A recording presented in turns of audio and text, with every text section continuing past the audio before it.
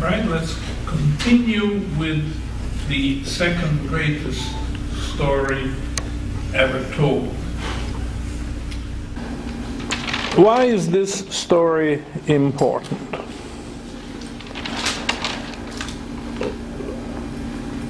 I've been thinking about that myself for a long time. And I think I have satisfactory answers. But it seems to me that economists have not succeeded in explaining the operation of the market in relation to the bill circulation. The world is sold on the quantity theory of money. And the quantity theory of money is a dead-end street for the following reason. It's a linear model. And the world is non-linear. The world is highly non-linear, and especially money and the operation of the monetary system is non-linear. And for that reason, the quantity theory cannot possibly succeed except as a very limited first approximation. But the first hitch and the theory goes haywire. So I think our effort in trying to understand bill circulation, the origin of the real bill, is important because it gives you this possibility that you are not in the straitjacket of the quantity theory of money.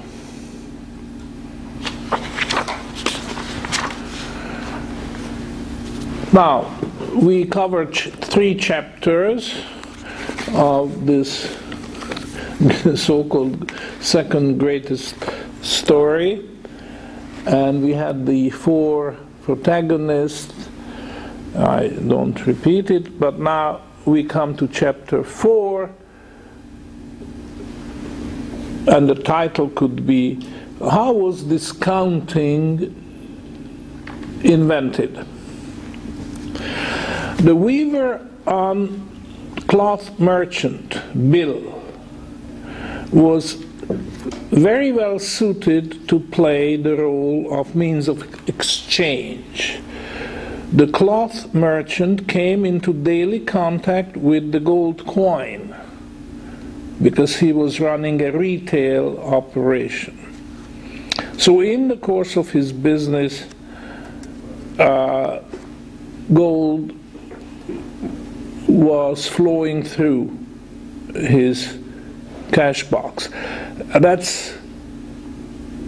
was not the case with the weaver and the spinner, and the contact between gold and these other tradesmen was much more sporadic. Often the cloth merchant found himself in the position that he could prepay his bills. Let's remember, all the bills on this particular trade were drawn on the cloth merchant. So there were these bills out there, they were maturing, and then he had to pay them at maturity. But it could be that at certain times, his business was more brisk and gold coins flowed to him faster than he had anticipated. So he ended up with unexpected piles of gold coins. So the problem arose, what could he do? To have these gold coins just lay idle and do nothing? There came the cloth merchant, I remind you I said it before, saying it again, was a very clever man. He realized that this was a waste. There should be an efficient way of putting these gold coins back into circulation. But the bills haven't matured yet. They haven't come back to him. So he was thinking, and he came to the conclusion, why couldn't he take the initiative? Just don't sit there and wait until the bills come back and have these gold coins do nothing in the meantime. He should take the initiative and put these gold coins back into circulation. So as I say, he was a very shrewd man with a perfect grasp of the reality that moved merchandise in one direction while the bills were moving in the opposite direction. The cloth merchant would prepay the bills he has accepted, but only for a consideration. In other words, he sent out the word to the weaver, spinner, cotton merchant, you have some bills drawn on me. They are not matured yet. But I have the gold to pay you. However, since a prepayment is involved, I want a cut. I will give you the gold for a consideration because it's prepaying. You see, I'm trying to be very careful here because, as you can gather by now, discount is going to come in. But this is very, very different from interest. And that's what I want to avoid, that anybody would confuse the two. So it's important that if you prepay your bill, there's no interest involved. You prepay because there is to be a consideration. The bill is not mature yet, but you are willing to give, if these fellows, the other guys, the spinner, the weaver, the cloth merchant, are in need of gold, they should give you a consideration for getting that gold from you, because you are not yet obliged to surrender that gold. So, in more details, whenever people asked the cloth merchant to prepay a bill before maturity, as the weaver often did, and so did the spinner, he would offer to discount the bill. That is to say, would not pay the face value, but somewhat less than the face value before maturity. The weaver didn't object to receiving a little less than the face value of the bill because he needed the ready cash, and he could not get it on any better term from any other source than discounting the bill of the cloth merchant before maturity. For his part, the cloth merchant wanted the custom of the weaver. He was his supplier, and he was also supplying the bills for his discount business. So he would offer the best terms to him. The cloth merchant would offer the best possible terms to the weaver for discounting the bill. And I remind you, the word discounting simply means prepaying, to pay cash for the maturing bill, which is not quite mature yet, but you are willing to prepay it nevertheless for a consideration. The discount was an income for him that the gold coins in his till could not otherwise generate. That's just what I said, that the cloth merchant had he looked at this pile of gold and said, "These are just sitting there doing nothing. He should change that."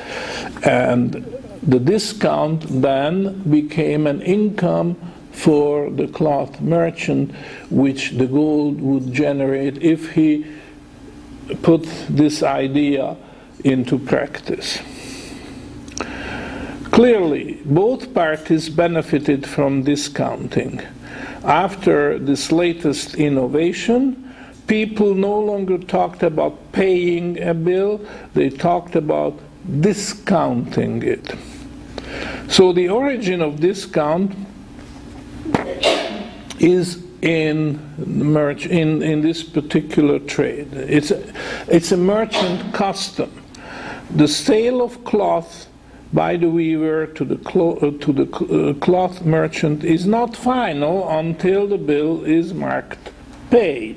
That's when the cycle is complete, the cycle of the movement of the maturing merchandise to the customer. The cloth is on consignment. Payment at maturity is subject to the sale of cloth to the ultimate cash-paying customer. Payment before maturity is certainly not a matter of right, it's a matter for negotiation.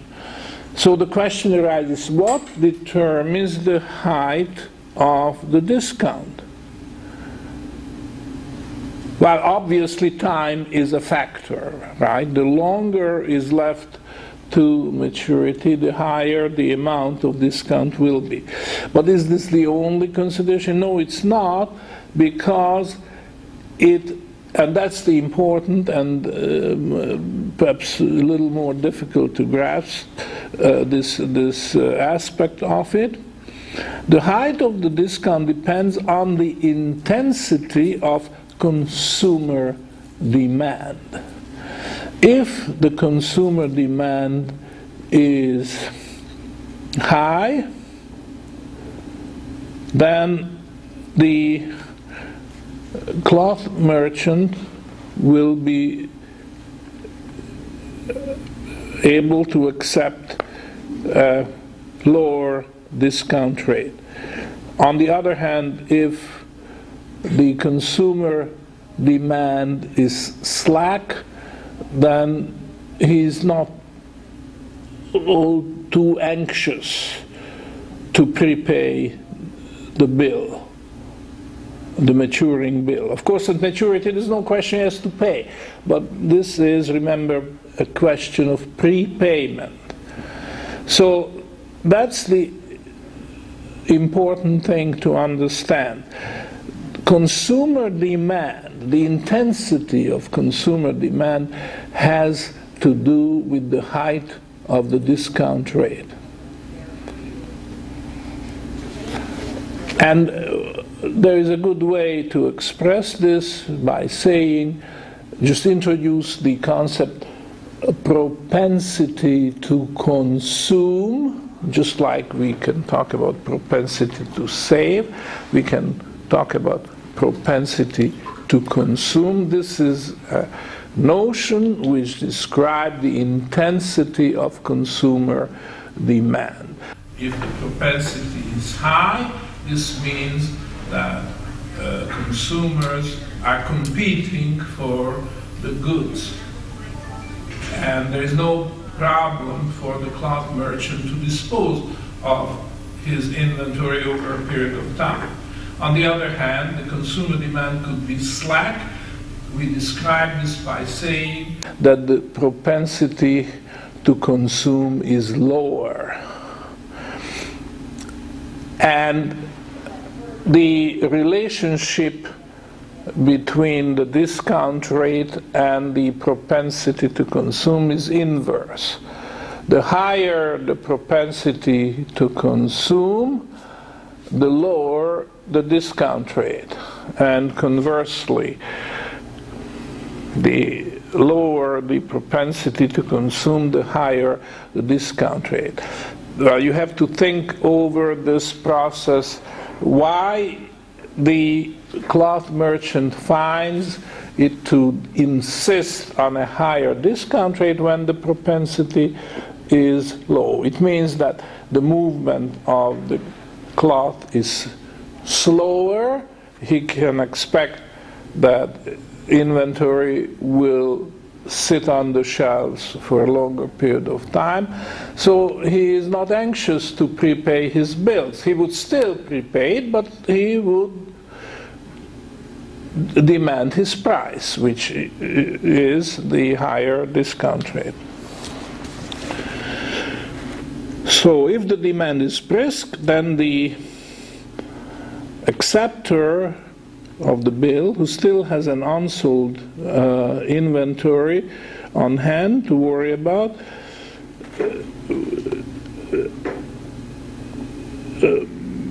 he would have to carry it entirely at his own risk. So he will insist on a larger discount. He wants to be compensated for the increased risk of carrying inventory that he may not be able to sell except at a loss. This can also happen. Soon enough, the cloth merchant started posting his discount rate. He just said, for example, that if the amount of discount in cents would be discount rate, the amount of discount in cents per $100 value per day. I messed it up, I just repeated. He would say how much discount he would take out of the face value of a maturing bill. The time has to come in, so he would say per day. For every $100 face value, he would charge a discount in cents, which is $101, and he would multiply this with the number of days left to maturity on the bill. So let's give an example. If the discount rate is 4 cents, then the bill of face value of $1,500, which would mature in 50 days' time, will be discounted to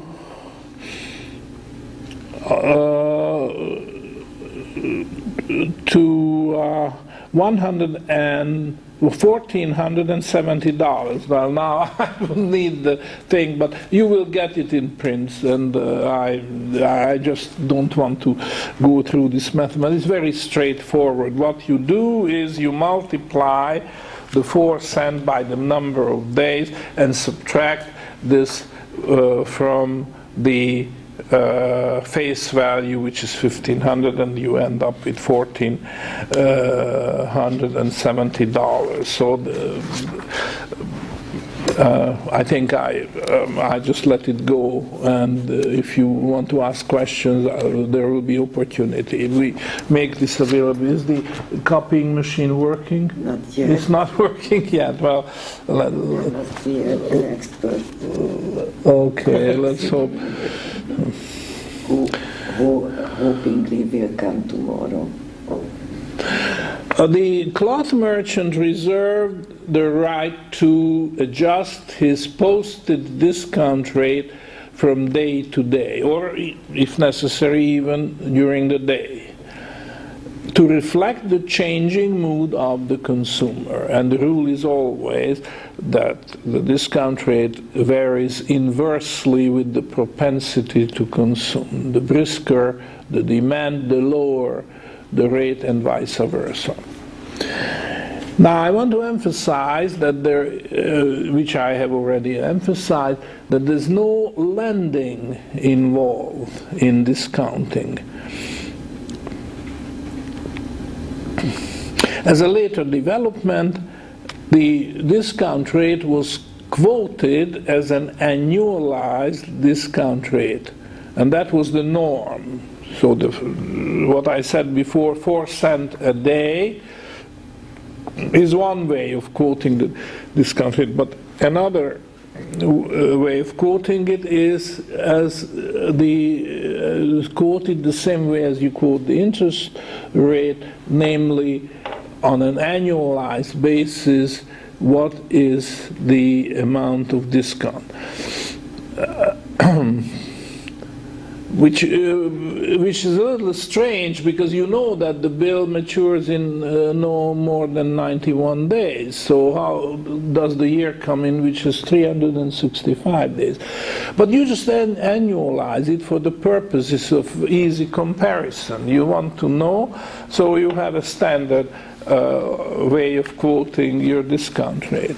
So for example, if the bill with $100 face value had 91 days to run to maturity, and it was discounted to $99.50, then the discount rate was 2% per annum. And why? Because 4 times 91 days, that's 1 year, okay? 4 times 91 is 1 year. And therefore, on an annualized basis, the discount rate is 4 times 100 minus 99.50, which is 4 times one half dollar, which is 2%. And again, you will get that in print, so you can go through the arithmetic, and I'm very happy to offer my help if you have questions. Yes? Could I clarify something just before you move on? Sure, sure. What you said about the propensity, the discount rate varying inversely with the propensity to consume.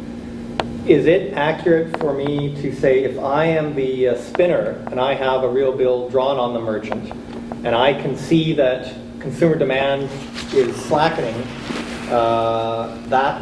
is it also true to say that that's why I'd be willing to accept, if he were paying me back a higher discount rate, if he were prepaying me, because I'm now maybe concerned about I don't want to say credit quality, because you said it's not a loan. I want to make sure I'm using the right terms here, but is that sort of the other half of that? Like you said, the one half of it, if consumer demand is brisk and and the merchant has all the gold coins lying around, he would want to prepay it to put his gold back to work. But the other side of that is, if he's strapped for gold because the products aren't being bought, maybe I'm now getting a little nervous about the bill that I'm holding, and I'm willing to say, okay, instead of a 2% discount, it'll be a 3% discount if you prepay it, or equivalent, annual equivalent 3% discount. Is my understanding correct of the market force at work? Yeah, I'm ready to answer.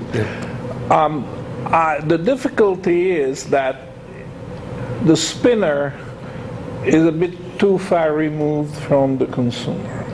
So he is not the judge. He's not much of a judge anyhow.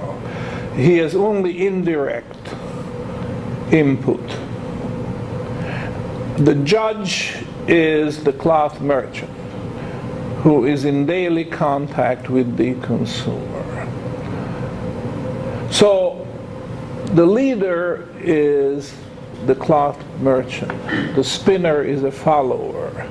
And you mentioned that he's worried about the safety of his money. I think this doesn't enter. This doesn't enter it. They all see that the merchandise is moving. It's moving. And as long as it is moving, there is no question that he will be paid. Because if anybody stops paying, then the whole thing, all the profit opportunities for all these merchants will go up in smoke if anybody stops the flow. So as long as it's flowing, no worry about getting paid in time, on time. All right. So I would say the spinner has a choice. He doesn't have to ask for prepayment, but he's offered an opportunity of prepayment of the bill. So he looks at it and says, well, is it worth my while? Do I have a good place to put that gold coin? And in view of that, he will make a decision. And perhaps he has a good way, and then it will be an added incentive for him to ask for prepayment. But lacking such an incentive, he might just say, well, let just the thing run to maturity. And on the other hand, this could put pressure on the cloth merchant, who would say, well, they didn't bite, so I give them more incentive. He would raise the discount rate. You see, this is the kind of give and take. The beauty of it, and we come to this shortly, is that this is extremely sensitive. The classical economists, including Mises, they say that the consumer demand has a feedback to the producer through the price mechanism. Now, if you think of it, you will realize the price mechanism is just too clumsy, too involved, and does not respond fast enough. I'm not saying this is zero input, because it's obviously more than that, but there's just no comparison between the discount rate adjustment and the price mechanism adjustment. If the merchandise is not moving fast enough, and then you lower the price, this is one thing you can do, but it's just not fast enough in comparison. The move of discount rate is, we'll come back to that. Okay? All right. Now, continuing this discussion, the fact that the discount rate is quoted on an annualized basis, the same way as the rate of interest is quoted, in spite of the fact that the bill will mature long before a full year would go by, this has led to a curious mistake that was not free from its more ominous consequences. It has been suggested that the discounting of a bill is just another way of making a short-term loan, and the discount is nothing more than a short-term rate of interest, which is collected differently. Now, normally if you take out a loan, a sum of money, you pay the interest at the end of the loan period. You return the borrowed sum and add the interest. That's the normal way of paying. Now, the discount, they say, not I say, but those who misunderstand this whole process, they would say, the discount is just a rate of interest collected in a different way. It's taken out of the loan. So in other words, you get the loan, and the interest is taken out of that loan before you get it in your hand. So you borrow $100, but you don't get the $100 because the lender will take out the interest in advance. You see, that's what they say. That here is a short-term interest rate which is collected in a different way from the long term. That's the only difference. Mises says that. But I think it's a mistake. There is far more involved here, and it's certainly no loan and no borrowing involved. In this erroneous view, the discount rate is just another name for short-term interest. It would follow that there are no new problems here to study if you accept that other view. Namely, time preference will explain the whole complex of questions. But this is a mistake, and I would like to keep repeating that, because this is extremely important if you want to understand the whole real bill doctrine.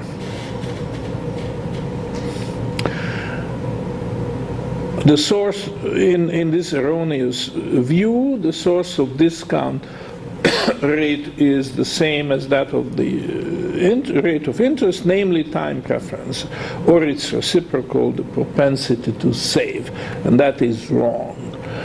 The source is not saving, the source is clearing, the source of credit is clearing, and the rate is the reciprocal not of the propensity to save, but of the propensity to consume.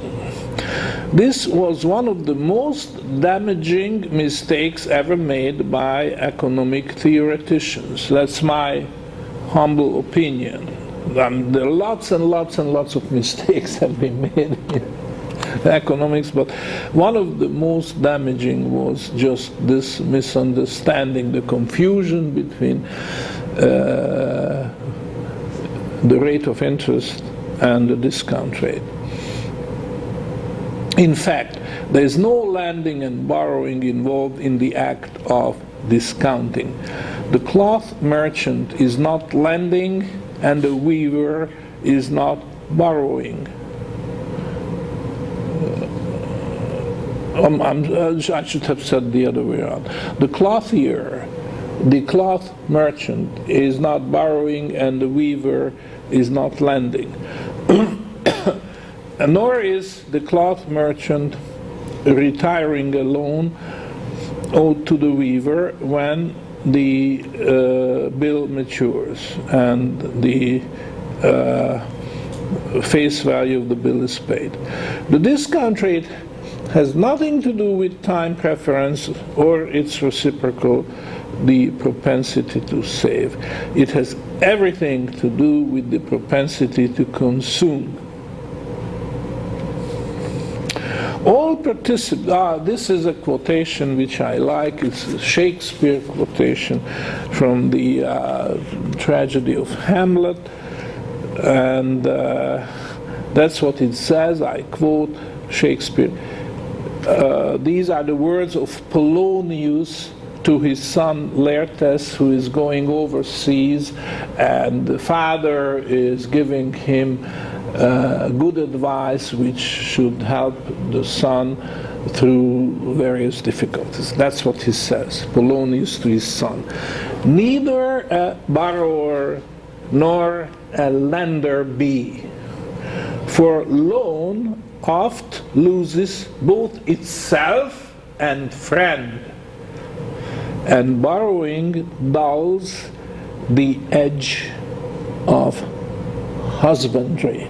Just 3 lines, beautiful and very interesting, because most of modern economists, if they look at this and read this, they say, oh, how old-fashioned can be. And old Shakespeare didn't know any economics. He should take our course, Economics 101.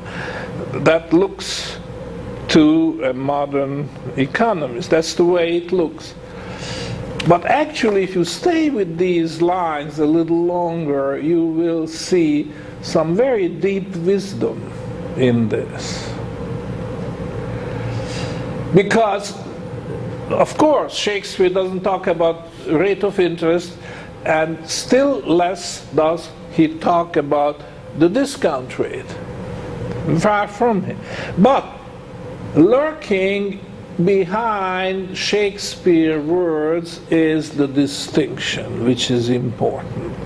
That there are 2 sources of credit, and they shouldn't be mixed because they are quite separate. They have nothing in common.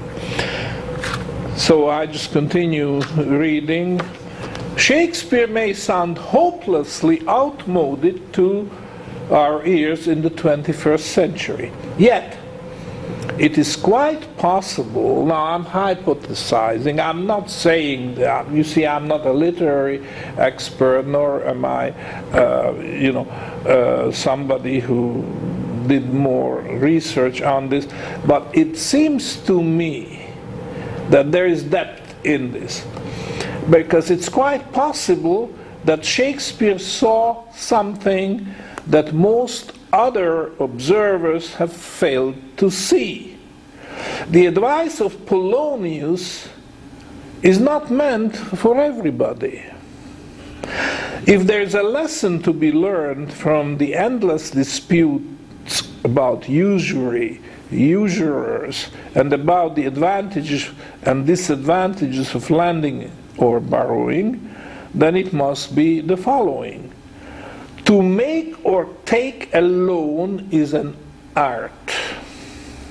It's not just business, it's more than business.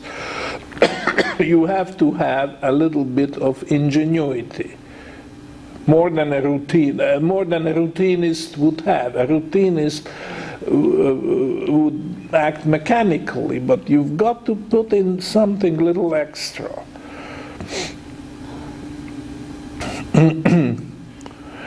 To make or take a loan is an art that cannot be profitably cultivated just by anybody. This art, no less than any other, has to be learned, practiced, refined, rehearsed by both the lender and the borrower, each on his own turf.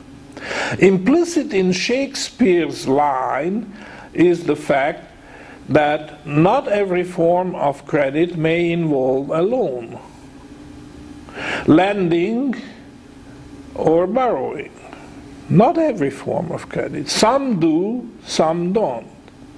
But if you want to involve a loan, lending or borrowing, then you have to have this little bit of extra in you, which would make you more than just a routinist, a businessman who is acting pretty well mechanically.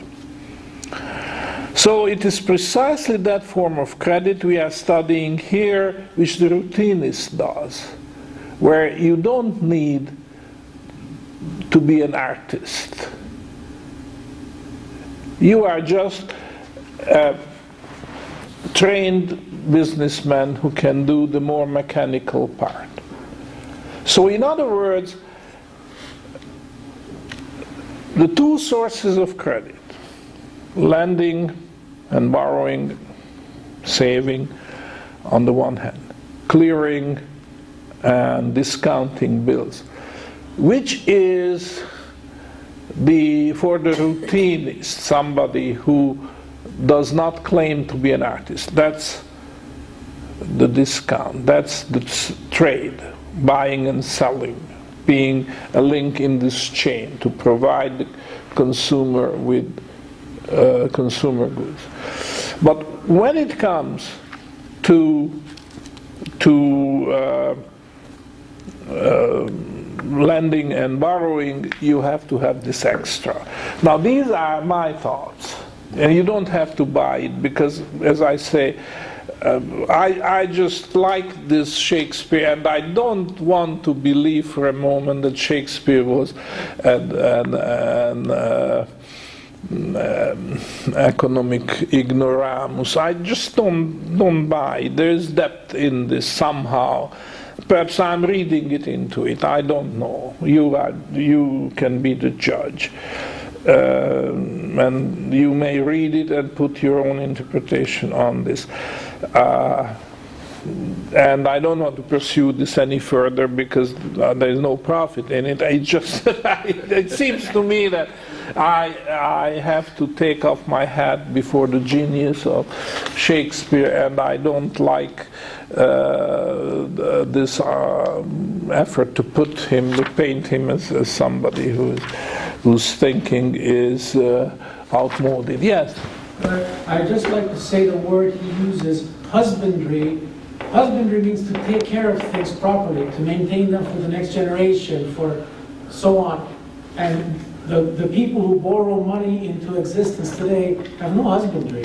They don't care about the next generation. I think it's right spot on what's happening today. You are talking about today. I'm talking about today. There's no husbandry, there's only borrowing. Yeah. And the fine edge of husbandry is gone. Yeah, but let's put ourselves back into the time of Shakespeare. In his time, Would you say that there was no husbandry in borrowing? Well, the way I see it is, if it's your own stuff, you take good care of it, and you have husbandry. But if it's somebody else's, maybe you don't give it the same attention. Yeah. Okay, I will circulate this and you read it, think about it, and I will be happy if you let me know what you think. Mine is certainly not the final word about that, and maybe we are the only one in the whole world who worried about the Shakespeare quotation as far as its relevance to economics is concerned. But you know, these were the thoughts which were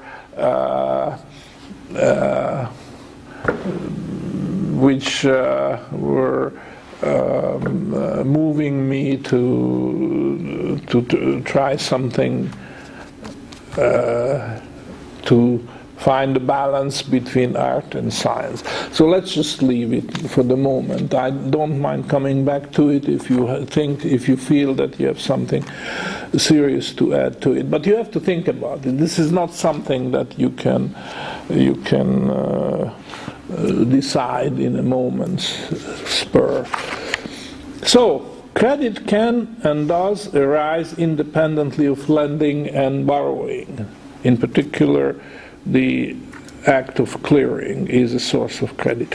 When the weaver draws a bill on the cloth merchant, he is extending credit, yet he is not a lender. And the cloth merchant is not a borrower, nor should the transaction consummated between the two be regarded as a loan.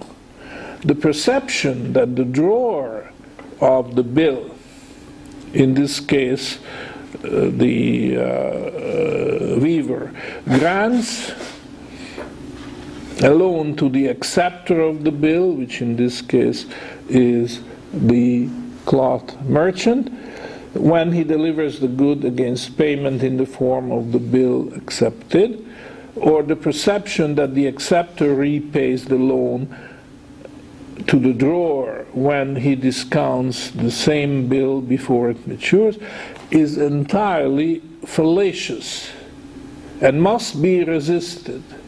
This, I just keep repeating, I'm sorry, I may be boring, but that's very, very important. And you have to mull over and over this again to see that this is the case. The credit is an integral part of the deal between the weaver and the cloth merchant. It's a part of the deal. The prices which tradesmen who process a semi-finished good in moving to the consumer, these are quoting prices, but never ever, or perhaps I should say hardly ever, but I'm willing to say never ever, cash prices. When you deliver the good to the retailer, the price you quote is a discountable price. Normally it's payable in 91 days. These are the terms. It's built in. As I say, never ever would the wholesaler quote a cash price to the retailer, because that's useless. I mean, the retailers don't pay cash for consignment of goods which they want to sell. There is always a term involved. So, by virtue of the momentum of the underlying merchandise moving sufficiently fast to the ultimate consumer, these prices, which the wholesalers quote, are discountable prices, not cash prices. So where is the loan? There's no loan. You just deliver the good and quote a price which is to be paid after the underlying merchandise has been sold to the ultimate consumer. And it's the gold coin of the ultimate consumer which is going to liquidate that obligation. But it's not a loan, and there's no borrowing involved. As I say, that's very important to understand. By standard merchant custom, the terms 91 days net, quotation, 91 days net, that's written on the face of the bill. It could be less, not more, but 91 days net are part of every such commercial deal.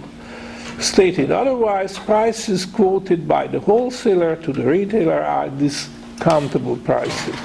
The amount of discount depends on time, the number of days left to maturity, and on the discount rate prevailing at the time of payment. And we have discussed this. It has to do with the propensity to consume. Time preference that determines the rate of interest has absolutely nothing to do with the discount rate. Discounting is not governed by the saver.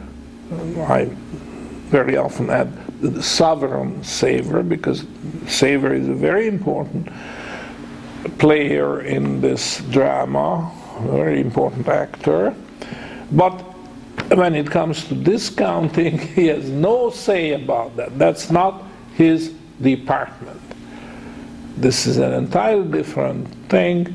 It has to do with clearing rather than saving. So we are not belittling the importance of the saver when we observe that. We just want to set up a theory which is free from error from start.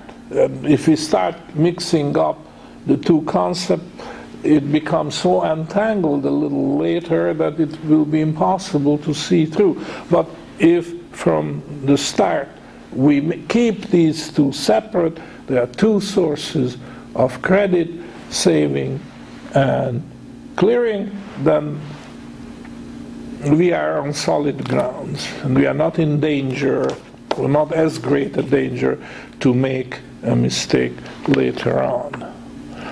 So,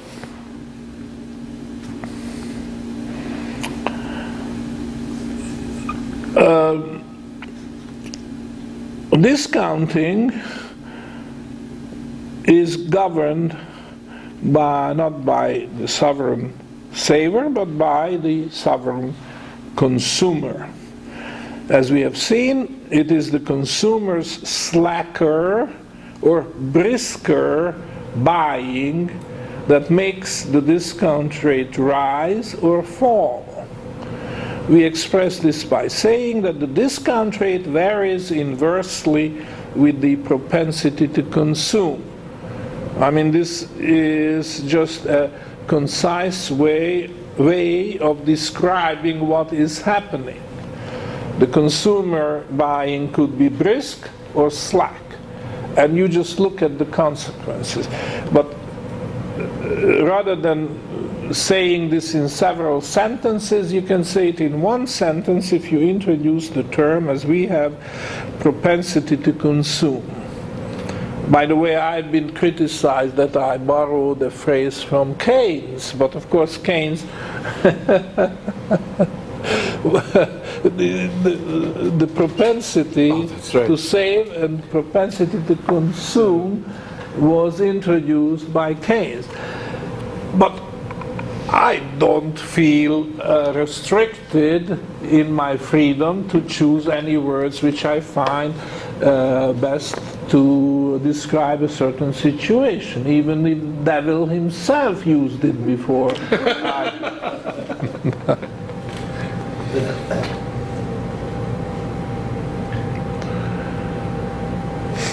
So by contrast, the rate of interest varies inversely with the propensity to save.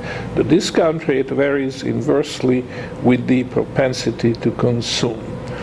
The conceptual difference between the two rates was observed by the English economist John Fullerton, who wrote an important book in the middle of the 19th century with the title on regulation of currencies. This is what he said.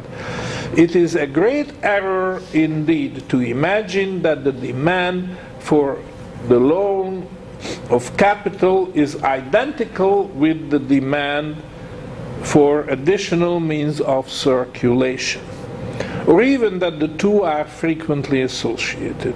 It's a great error. Each demand originates in circumstances peculiarly affecting itself and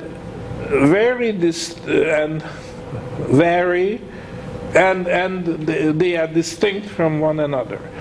It is when everything looks prosperous, when wages are high, prices are on the rise, and factories are busy, that an additional supply of currency is usually required.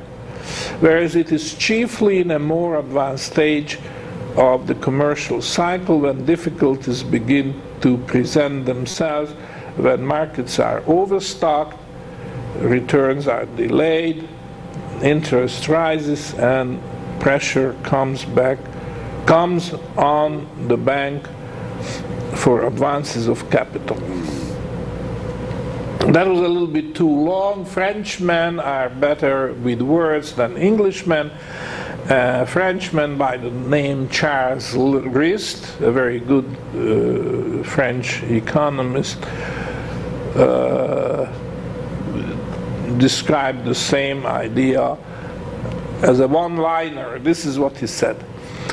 Identification of the discount rate with the interest rate, which is frequent among English writers, is an unfortunate source of confusion. Now, why is it that the real bills doctrine is so violently, so vehemently attacked by the majority of economists? And I think we just want to address that problem before we adjourn today. The reason is because the real bills doctrine challenges the quantity theory of money, which is pretty well accepted as a dogma by most, not all, but most economists. The idea that the bill of exchange can circulate on its own wings and under its own power is ridiculed by advocates of the quantity theory of money. The vicious attacks of monetarists, this is the followers of Milton Friedman, on the real bills doctrine mark the Achillean heel. Now, you know, Achilles in the Greek mythology was invincible except one point of his body, which was his heel, because he was submerged in this pond of water, which gave him this invincibility. But forget who immersed him, but he had to hold Achilles somehow, so he held him grabbing his heel. And that's the part of his body which was not touched by that water. So Achilles was invincible except if you knew that he could be hurt. He was vulnerable at his heel. So my sentence is that the vicious attacks of monetarists on the real bills doctrine is the Achillean heel of the quantity theory of money. That's the only part which hurts. It's vulnerable. The theory is vulnerable right there when the real bills doctrine is brought into the question. This shows that an increase in the quantity of purchasing media need not cause a rise in prices. So just think back a little what we discussed, that the maturing merchandise is approaching the market and gives rise, this movement gives rise to bill circulation. Now, undoubtedly, when you put a bill into circulation, you increase purchasing media. But will it result in a rise of prices? Of course not, because the merchandise is just emerging, and the purchasing media, the extra purchasing, the bill, is emerging at the same time. So there will be no price increase, because what happens is that the extra purchasing power which is created is going to be met with the additional merchandise for which it can be sold. So that's the most straightforward refutation of the quantity theory of money.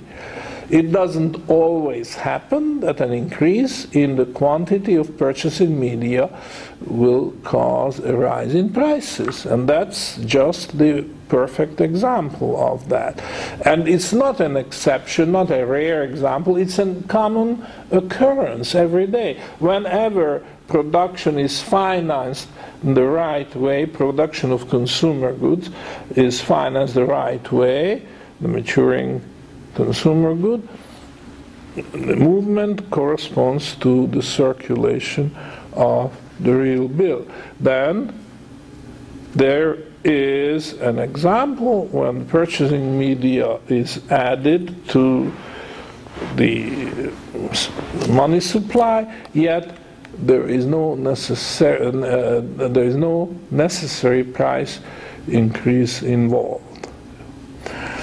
If the new purchasing media emerges simultaneously with the new merchandise, and the two disappear together as the merchandise is sold to the ultimate consumer,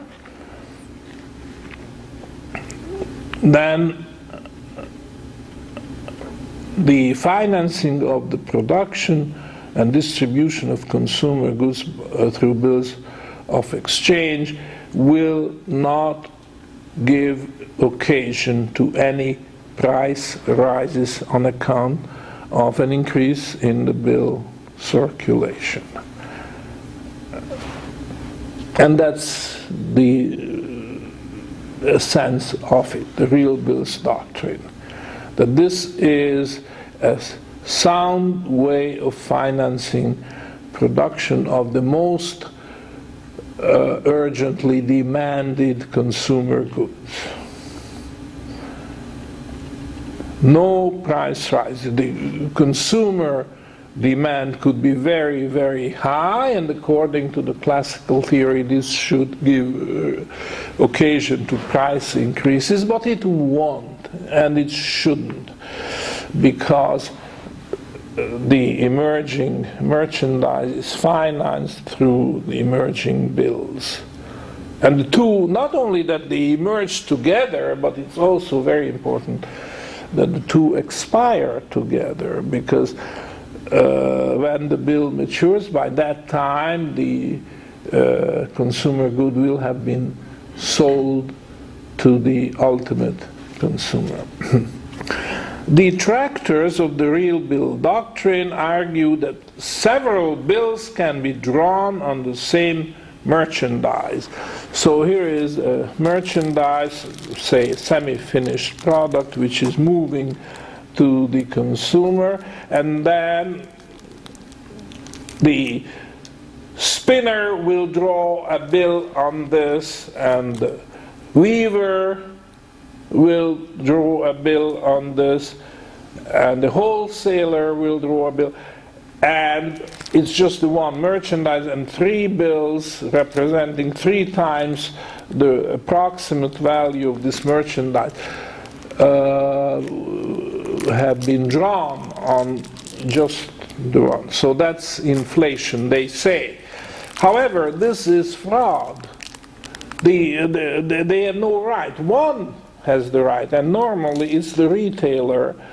The wholesaler draws a bill on the retailer, and that's the only bill which is involved. And we come to that tomorrow, discussing the bill market, and you will see that the bill market is a wonderful policeman. It doesn't allow fraud to prevail. In contrast to the banking system, where all the bills have been intercepted by the bank and they are sheltered in the bank portfolio. The bank gives out the loan, and then these bills, which should be circulating and exposed to public criticism and even rejection, because some bills are rejected, fraudulently constructed bills. The bill market has a way to see that there are several bills drawn on the same merchandise. But when the banks take over, as it's in their interest to do, because they want to skim off the cream, they want the best and most secure income, then the fraudulent bills are sheltered in the bank portfolio. It's no longer open to public scrutiny. But what Adam Smith is talking about is bills circulating and exposed to public scrutiny. They are not hidden, they are not sheltered in the bank portfolio. A very important distinction indeed.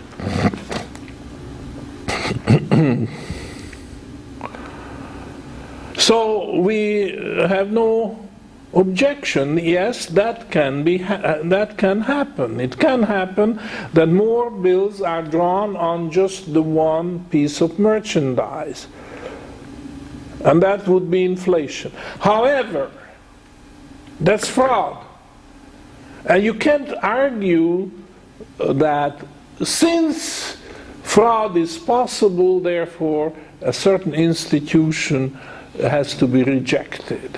On that basis, all institutions can be rejected, because fraud is possible in even the most intricate, with all the most intricate security measures. So you can't dismiss the real bills doctrine because there is possibility for fraud. If there is, and there is, we know, then the answer is to improve detection facilities, and we'll talk about this later on. So, as I have pointed out, only the most liquid of these bills which are possible to draw, which is the wholesaler's bill drawn on the retailer, these should enter that bill trading, which is involved in, they do the financing of the trip of the maturing merchandise to the ultimate consumer. So that's one measure how you can make sure that the fraud has less scope. You will be suspicious if you see a bill of the spinner drawn on the weaver. That's a red light. You have to investigate this case, because what's the reason that it's not a wholesaler on retailer bill? It's a spinner on weaver bill.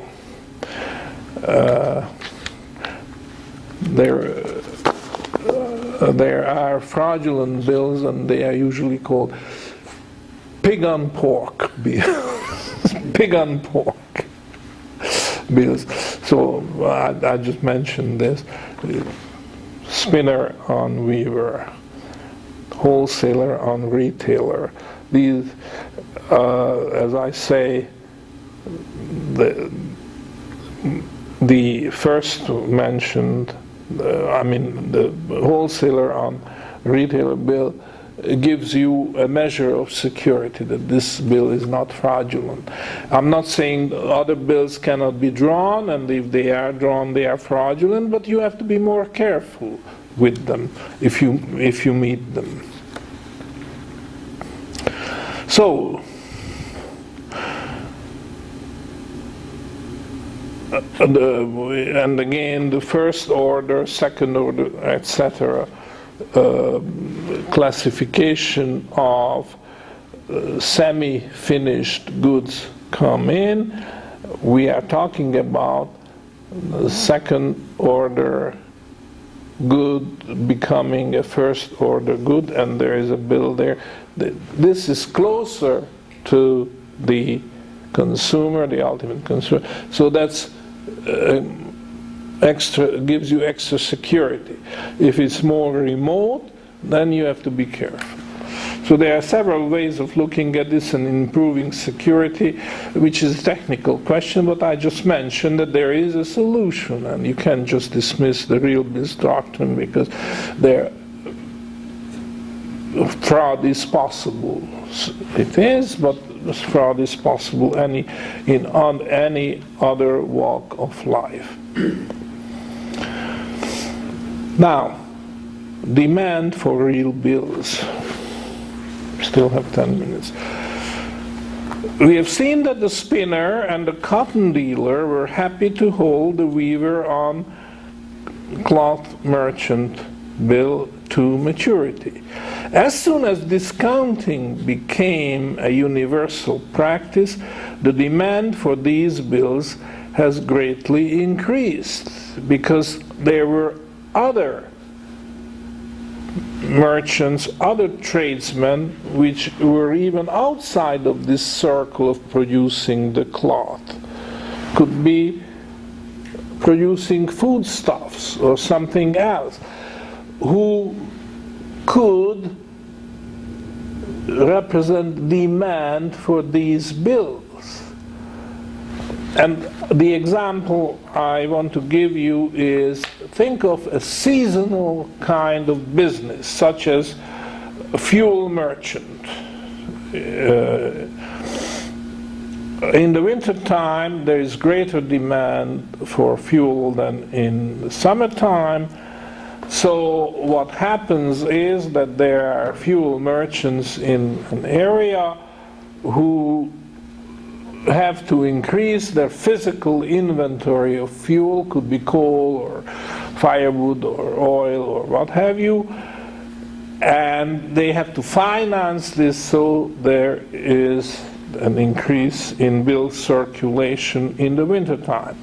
However, come summer, the demand for fuel decreases quite predictably, but as it does, the bills drawn on fuel, the supply of bills drawn on fuel shrinks, obviously. Less inventory, so fewer bills drawn on the fuel. What does that mean? It means that the seasonal merchant, in our example, a fuel merchant, has extra cash, gold coins, which are lying idle. So he is looking for an outlet. He cannot invest it in brick and mortar to build houses, because he knows when fall comes, he has to increase his inventory again in preparation for the next winter. So he's looking for a short-term investment possibility.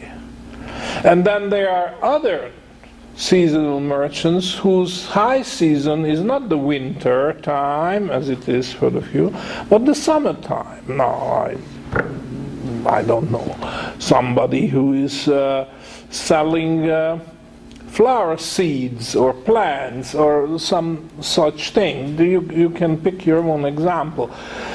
So in other words, there are seasonal merchants, one type with high season in the winter, the other type high season in the summer. So they complement each other. There's a symbiosis between the two. When the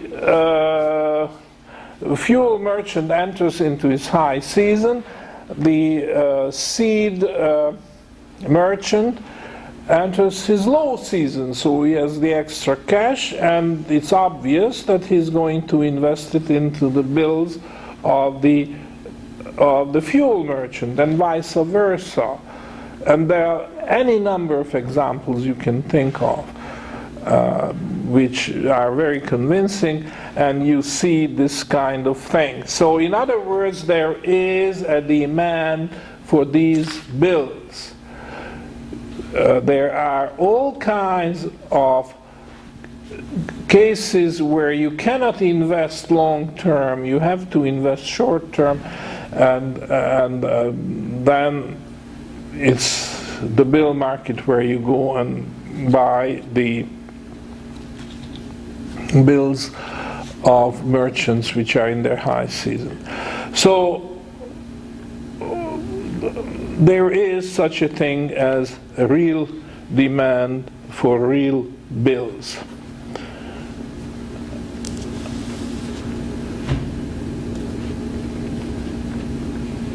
Usually an earning asset is illiquid. Bonds are illiquid. There's no question. There's a big spread between the bid price and the ask price.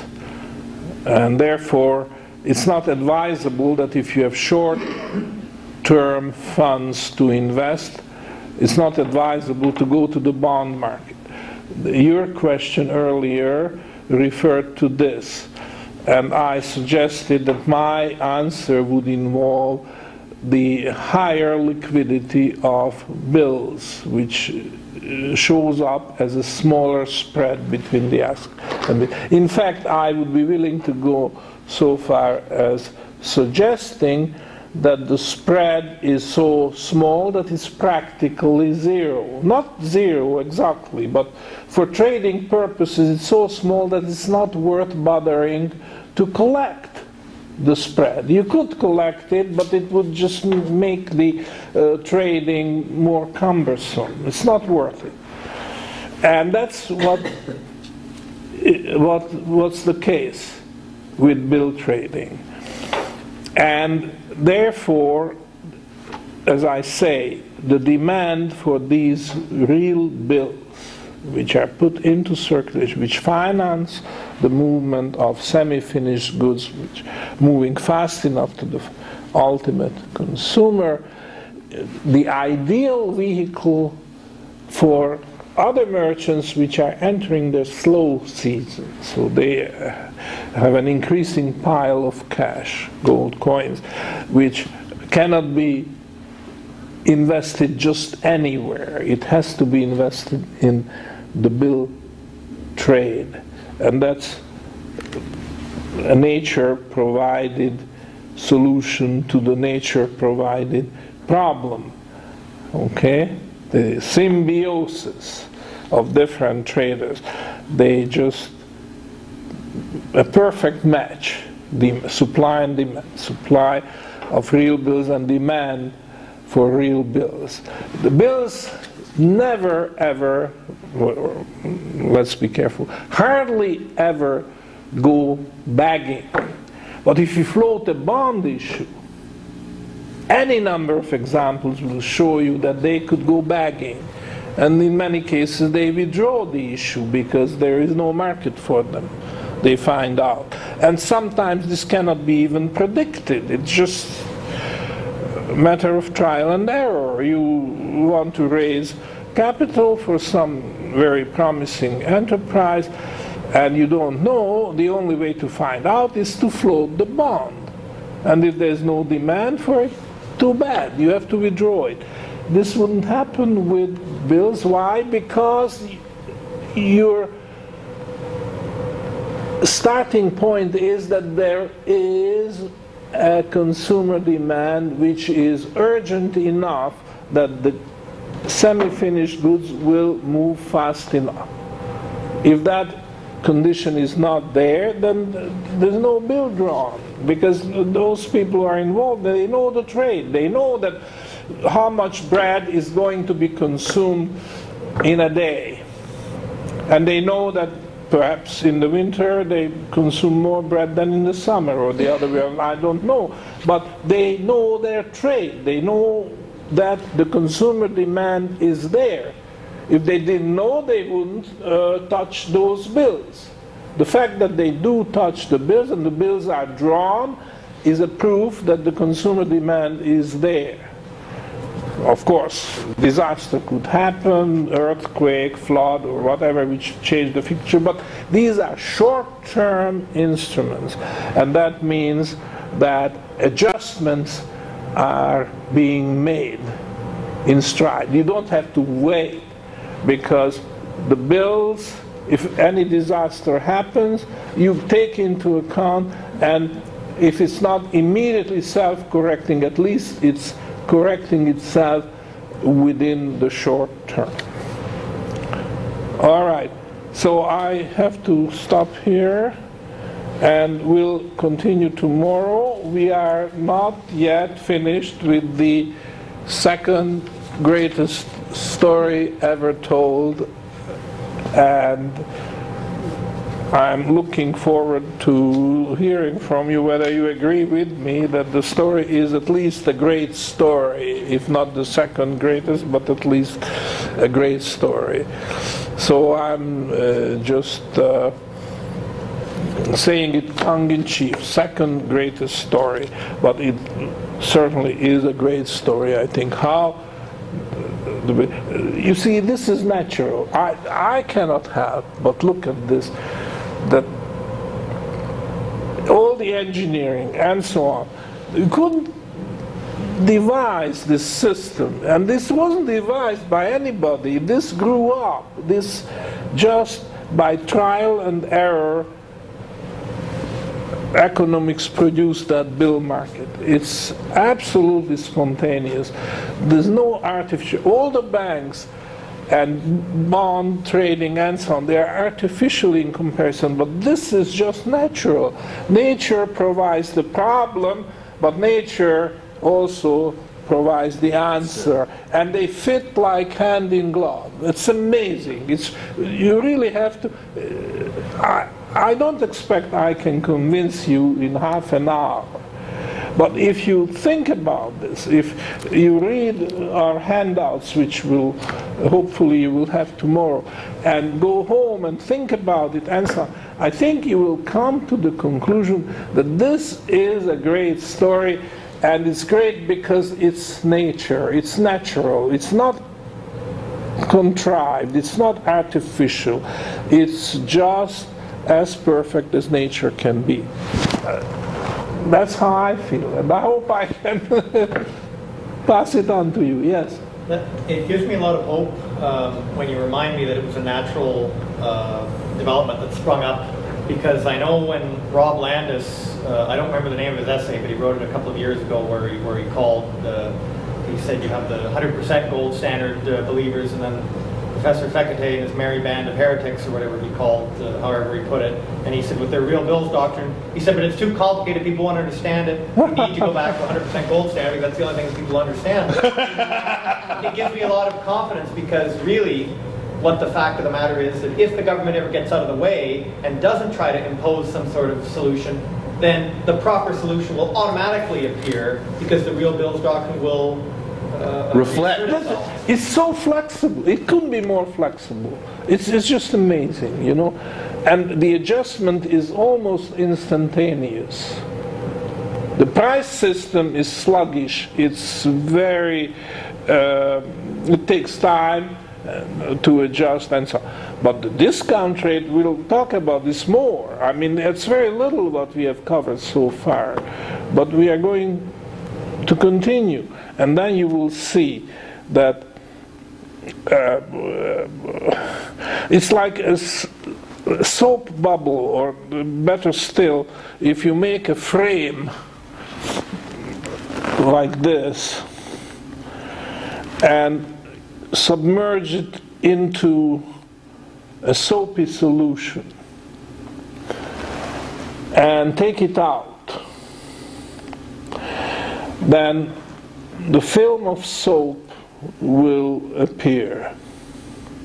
And this has very interesting properties. It's a so-called minimal surface, which means that with that given contour, there is no other surface which would have a smaller surface area. But that's beside the point. My point is that if you have such a soapy film and introduce a disturbance here, all points will be affected almost instantaneously. Well, I'm not bringing in the speed of light, but something quite similar. It's going to show up at everywhere. So that's the same way production is if you have this way of financing. Cutout banks just have this interaction between the individual actors. It's amazing. Just as amazing as this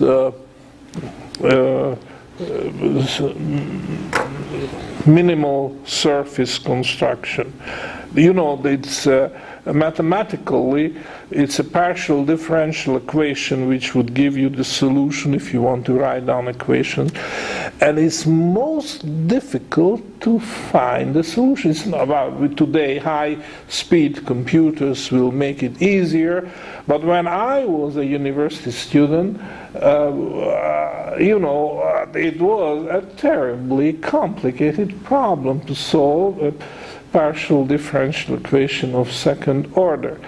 Yet, nature provides a solution, because you just take the frame, submerge it into a soapy solution, pull it out, bingo! There is your minimal surface, which mathematicians could work day and night. And even, I'm not sure, I'm not a computer scientist, but I wouldn't be surprised if they found out that the fastest computers would still take a couple of days to come up with the solution.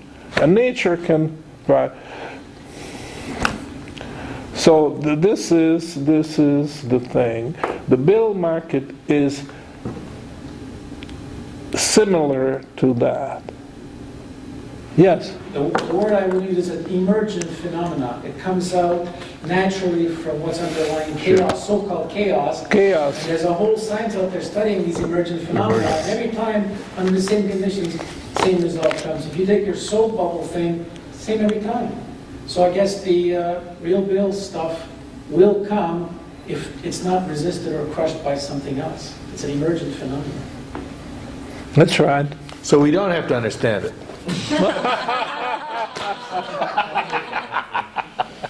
Thank you, ladies and gentlemen. See you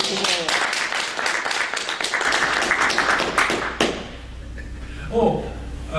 Daryl will take over the last period tomorrow from 4:30 to 6, and we are looking forward to hearing him. It's not directly related to the topic of the course, but I thought it's topical, has to do with the present crisis and the solution.